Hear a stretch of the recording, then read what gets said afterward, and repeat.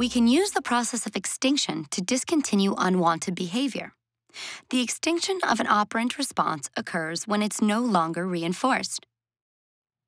By not reinforcing it, the frequency of the behavior is reduced and will eventually cease.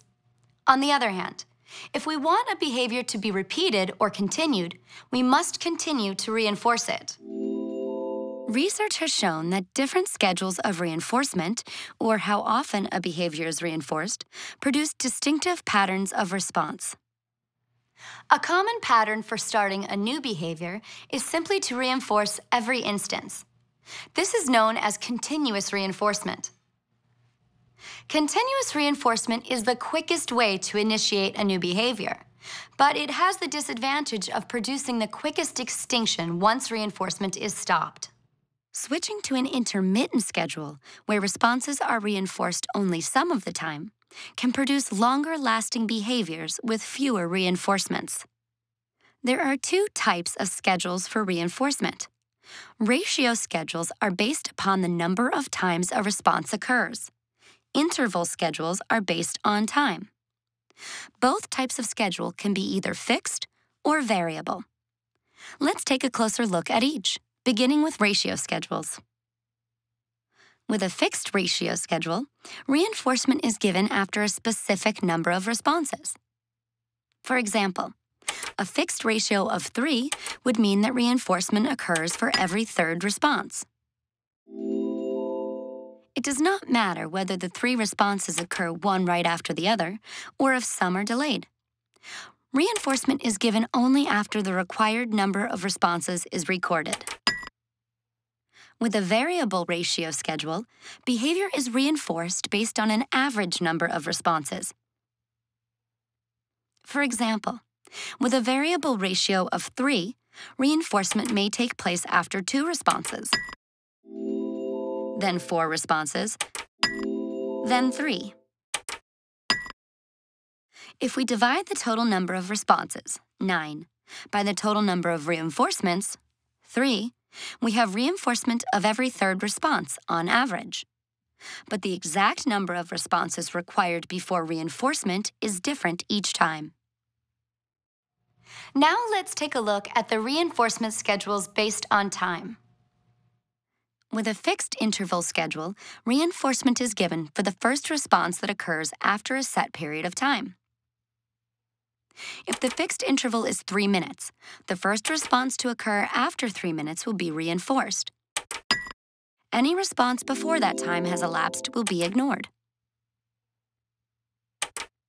Once the response has occurred, the time is reset, and again, only the first response to occur after the interval, in this case 3 minutes, will be reinforced.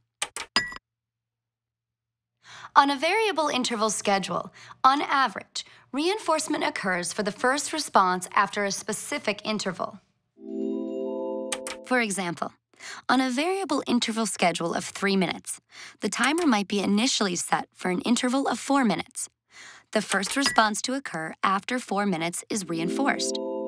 The timer is then started again and may be set for 2 minutes. The first response to occur after 2 minutes is now reinforced. The timer is started again, and this time may be set for 3 minutes before reinforcement occurs.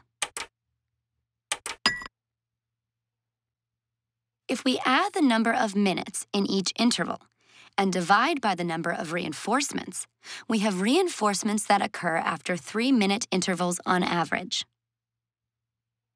Both ratio and interval schedules can be useful depending upon the circumstances. Let's take a brief look at the pros and cons of each type of schedule. A fixed ratio schedule produces quick responding, and higher ratios produce higher response rates.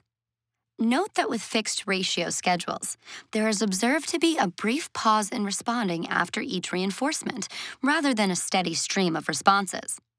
Also, extinction is quickest once reinforcement is stopped. A variable ratio schedule produces a high rate of responding without pauses.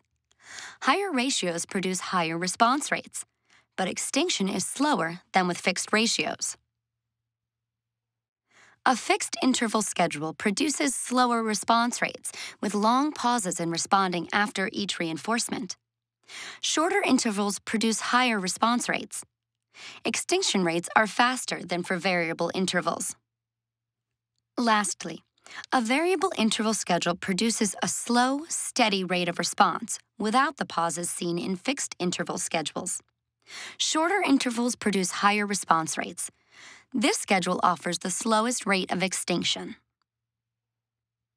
For many behavior modification programs where people are trying to change unwanted behavior, variable ratio schedules are often used because they produce steady responding and reasonable resistance to extinction. Interval schedules are rarely used because they tend to be more difficult to administer. This concludes our section on the schedules of reinforcement.